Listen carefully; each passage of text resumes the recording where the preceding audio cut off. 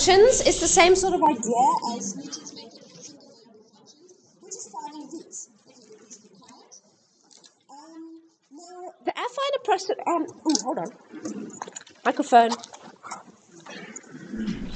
Excuse me. The reason why, so you'll find that Newton's method in the handbook is right at the end, because I put it into chapter 4, because in some semesters we do it right at the end.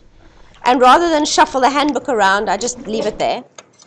Because that chapter 4 is basically a mishmash. Okay, anybody who's listening to this on the audio, the volume's probably going to change a whole bunch now. There's a little green light on. Yes, it is. That chapter 4 stuff is just kind of like little applications of, not even integration, of differentiation, of partial differentiation, little sort of bite-sized applications of multivariable calculus. And Newton's method fits very happily in chapter 4. However, Newton's method is very much about linearization of nonlinear functions, and hence it also fits quite nicely hand in hand with affine. So it's got two places in the course where it could go, and the first semester conveners prefer to put it with affine. So that's where we do it. So here we go, Newton's method. And then a little bit of writing. There's a formula. If you're following in your handbook, I want to go to the end.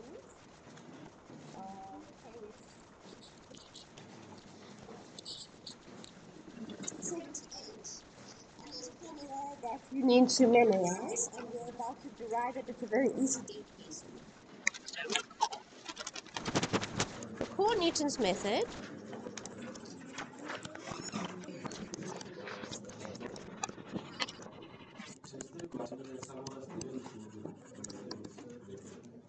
you didn't do Taylor, but you did do Newton. Oh yeah, I'll come back to that. Right. Good, nice try. Nice try. Defining the solution.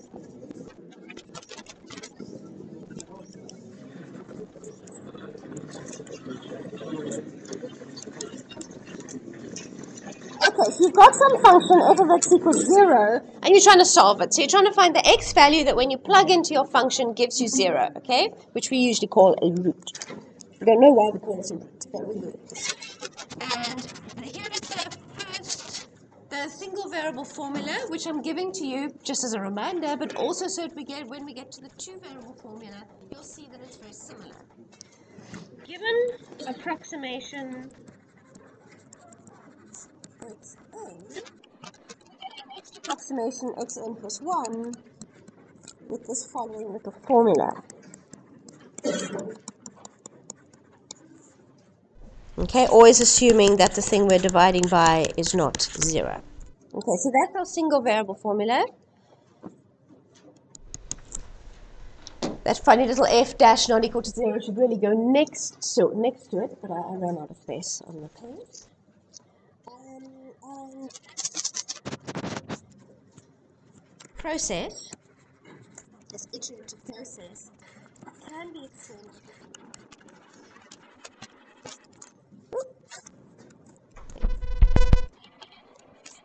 to multivariate functions.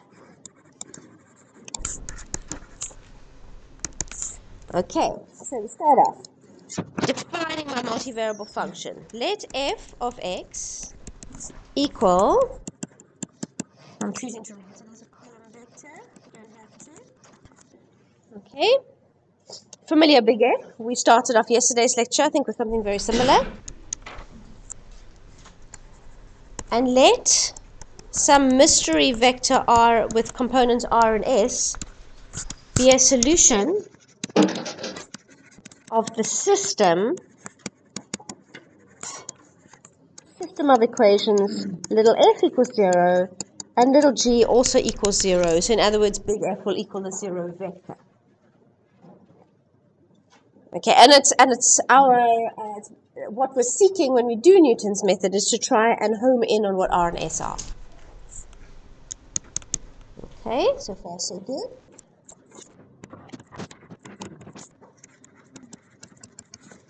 Okay, so f of R S is the 0 vector. Okay, so assume you have an approximation of the root. Let vector xn, catch up with me, stylus, thank you. Okay, I've got vector xn, which has components xn, yn. An approximation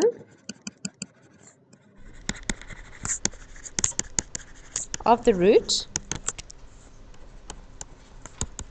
such that basically xn, yn we have reason to believe is very close to the true root. In other words, r minus xn. Oops.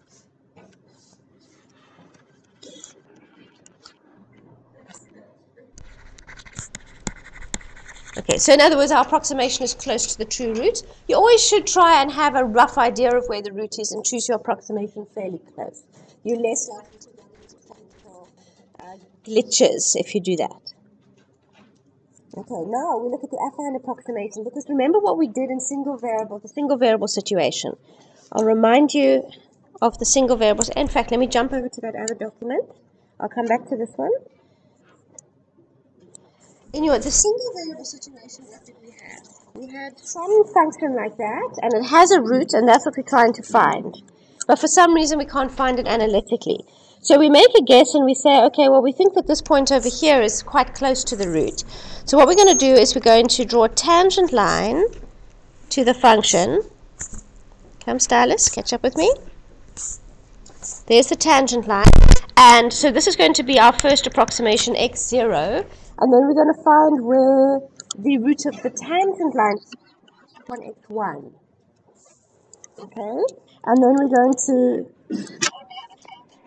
that corresponds to x1, and find the root of that, and we're going to call that x2. And so we're going to keep on drawing successive tangent lines. Now, what are tangent lines except for the linearization of the function? So we're finding the root of, we're trying to find the root of the actual function, but instead we'll find the root of the linearization of the function that we've chosen to represent in linear form.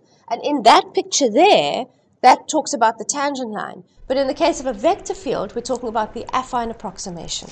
So what we're going to do is find the root of the affine approximation. So jump back. There we go. Here we go. The affine approximation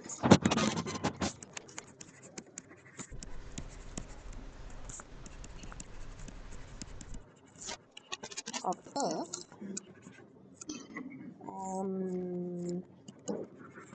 gives us. Okay, so think about your affine approximation. Let's do the affine approximation of f of rs. It'll be f. Actually, tell you what. I'm going to start off with just the ordinary length. F of, we start talking about AB, but now we'll talk about x and y. Xn vector times x minus xn y minus yn. Okay, so that's the affine approximation, where my point of tangency, if you will, is xn, yn. Yesterday I was using the letters a, b, but now I'm using xn, yn.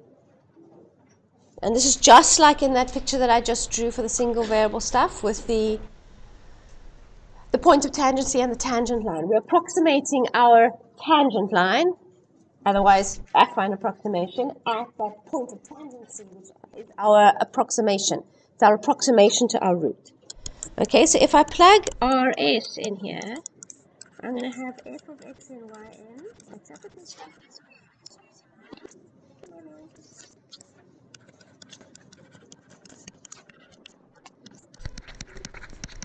Okay, so I'm going to plug r minus xn over here and y minus yn over here. But of course, we know that f of rs is 0 vector, because that's how we've defined r and s. Okay. Rather than writing r minus xn and y minus yn, I want to call those delta x and delta y, just to make it a little bit shorter.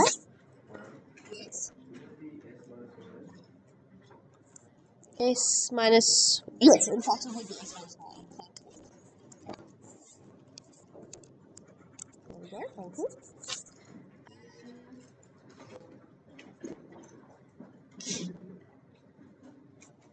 Okay, so looking specifically at this bit over here, what I'm trying to find now is I'm trying to make that delta x delta y the subject of my equation. So that's what I'm going to try and do.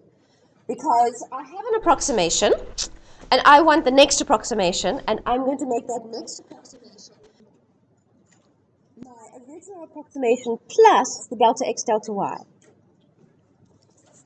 So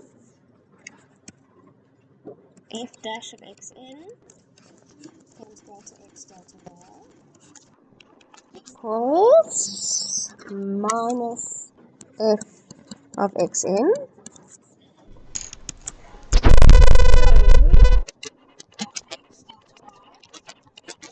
Equal to, okay, what am I going to put on this side? So I want to make delta x delta y the subject of the equation. I'm going to make that f dash that's currently sitting on the left go away. Okay, if your inclination is to divide, then your linear algebra is a bit rusty because there is no division in matrix algebra. You can't divide by a matrix. But instead, what do? You multiply by the inverse. And because matrix multiplication is not commutative, so it's very sensitive to order, you need to make sure that when you do that multiplication, you do it on the correct side. So if we wanted to get rid of the f dash over here, we need to multiply by the inverse of f dash on the left edge of that expression, which means we will have to multiply by the left edge of the expression on the right as well. So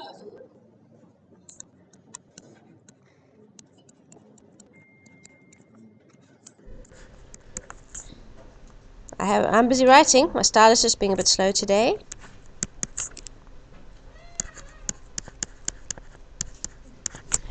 So you multiply on both sides with the inverse of f dash. So it's quite a cluster of symbols there. Arrows and dashes and minus ones and subscripts.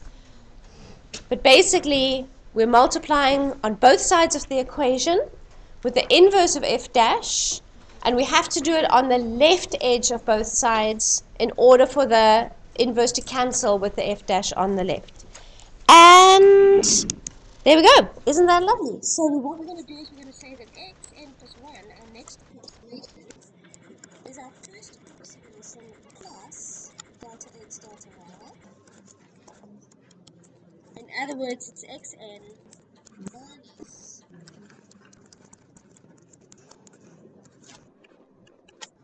that. And that is our new Newton's method expression.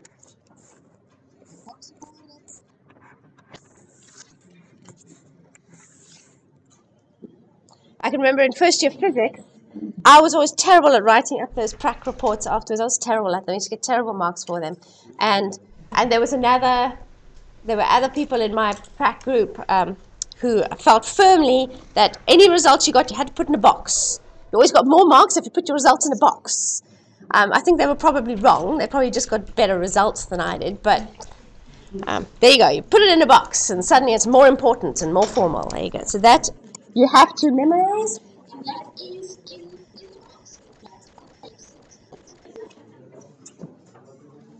now compare that to, and let me write it here. Compare that to x plus b. See how similar that is to the single variable form. Okay? It's very, very similar. There's arrows because instead of dealing with points, instead of dealing with just a value of x, we're dealing with values of x and y in vector form, so we've got arrows. And other than that, it's pretty much the same, except that with single variable functions, there is such a thing as division. And so we can write it as a division. Whereas in matrices, we can't. We have to write it as a multiplication with an inverse rather than as division. So it's a little bit more finicky. We could, it would have been a slightly odd way to write it, but there would have been nothing wrong with writing our single variable form like that. Of course, function multiplication is commutative, and hence there wouldn't have been much fussiness about order. variable formula is a slightly more forgiving formula than the two variable formula. Division is fine and commutativity is fine. But at sort of ground level, these two formulas are basically the same. Okay, so let's do an example. I shall do an example and then you can practice it and then we're done with Newton's method. So I'm going to do a page jump. Everybody ready for page jump? The most important thing here is the formula, and the formula is in the handbook. I'm going to demonstrate with exercise 42. Okay, you've been given a system of equations. Please be quiet.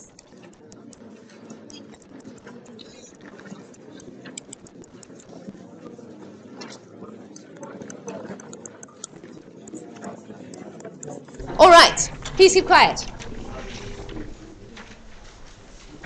So we want to solve that system of equations. A system of equations is a collection of equations where they have to work together. So the x's and y's that satisfy the one equation have to satisfy the other one as well.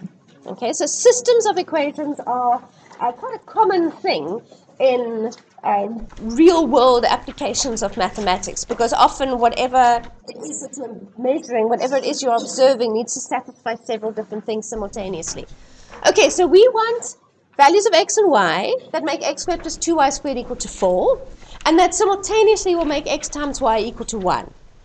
All right? A first approximation is 2, 0. Let's plug that in. If we plug in x equals 2 and y equals 0, the first equation actually is perfectly satisfied.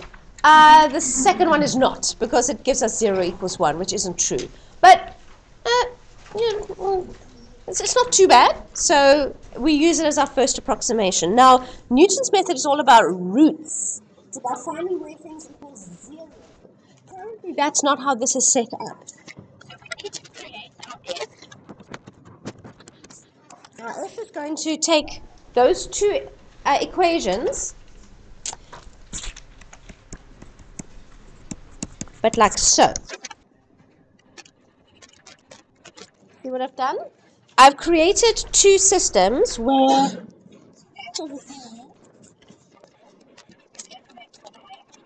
and that over there is g of xy. And if f of xy is equal to 0, then that's the same thing as x squared plus 2y squared equaling 4. And if little g is equal to 0, then that's the same thing as xy equaling 1. So basically you just shove everything over to one side of the equal sign, everything, so that you end up with equals 0, and then you make those expressions your component functions. And it doesn't matter which side. So it could have been 1 minus xy. Doesn't matter. Because of course if xy minus 1 is 0, then 1 minus xy is also 0. So thus by solving for one, we're solving for the other. Okay, cool. So that's g. I'm going to need to evaluate f at 2, 0. That's going to be important. That's 0 minus 1.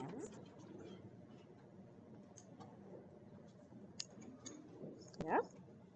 Okay, I'm going to need to work out what f dash is at x1. And it is. Okay, so remember, if you have a vector field, its derivative is a derivative matrix. So here we've got 2x, y, here we've got y. Y. Okay, and then I need to evaluate f dash at 2, 0, and I'll get 4, 0, 0, 2. If you notice me make any careless mistakes, please point them out. And so what did they call the first approximation? It was x1. So my next approximation will be x2. x2 is equal to x1 subtract f. Oh, I still need to invert. Everybody remember how to invert a matrix? You can use those 3 by 3. You can for 2 by 2. 2 by 2 you could do obviously. And what goes here? Actually, let me leave that open.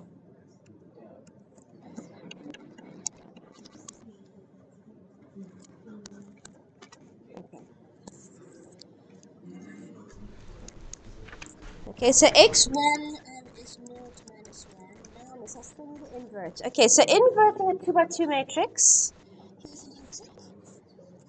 Okay, the inverse of a 2 by 2 matrix. If you have A, B, C, D, and you want to invert it, and I need to try and remember, you swap these, you change the sign of those, and you have 1 over the determinant. You swap the numbers on the main diagonal, you change the signs of the numbers on the other diagonal, and you have a 1 over determinant.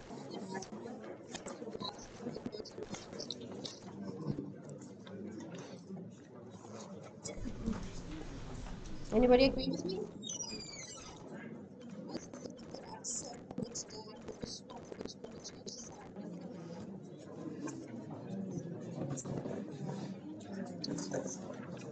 Same question?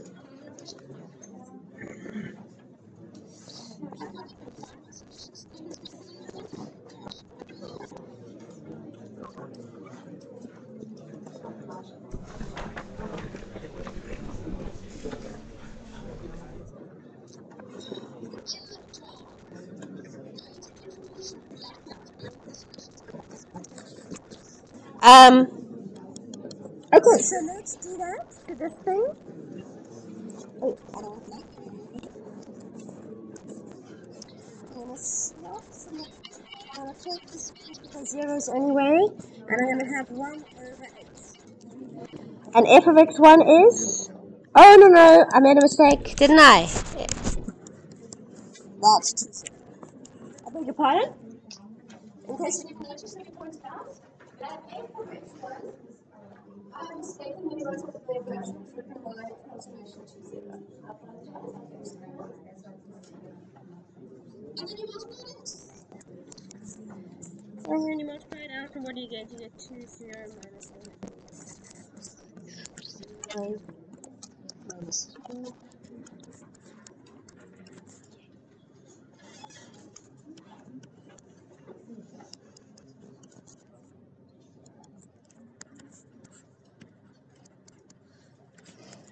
And there's our next approximation to a half, which will be slightly better. In fact, is it perfect? No, not quite. Not quite. The xy minus 1 will be fine now, but we've messed a little bit with the first one, but we are closer. You can see too close.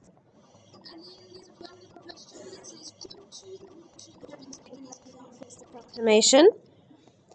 And the answer is going to be no, and I'll explain why. 2 root 2 would not work as a first approximation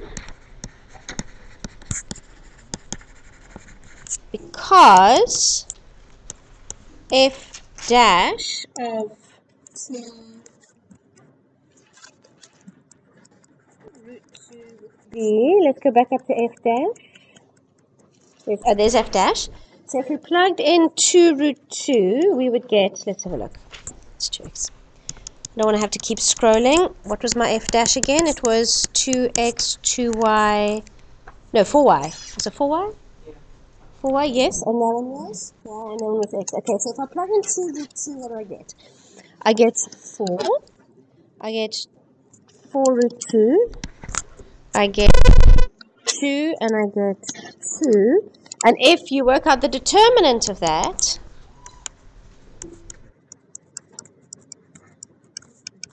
you get 0, because you get 8 minus 8. Which means f dash of 2 root 2, oops, excuse me,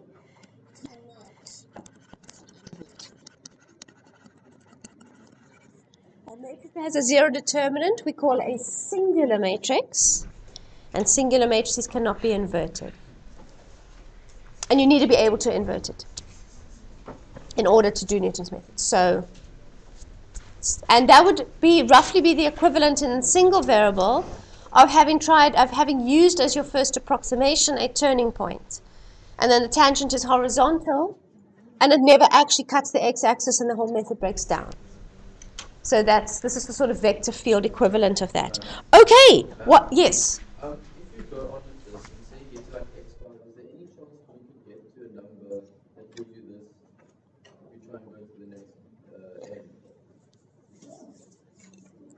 can you actually find the true root? Is that what you mean? Oh, I see. Can you accidentally run into a situation like this? You could. You could. It would be a real crazy coincidence for it to happen, but it could happen. No, it just means that you should actually start at a different place and go, oh, let me choose a different first approximation and try and avoid that happening. Yeah. Okay, there's according to my clock, there's 7 minutes left of the lecture. You